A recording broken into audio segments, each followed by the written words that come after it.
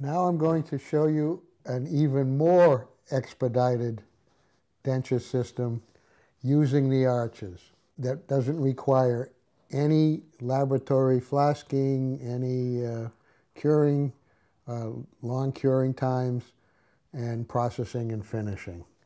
The way we do them is we use a light cured base material that's readily available through several companies. In this particular case, this is dense ply, and the technique is very simple.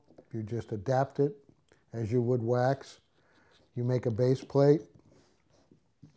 As you see here, you embed the arch in the base plate, such as that. Smooth around the periphery, and all you have to do is put it in a light cure chamber using no flasking, no extended processing. Put it in the light chamber. These normally take 5 to 10 minutes. When they come out of the chamber, this is how they look. Notice the beautiful color match.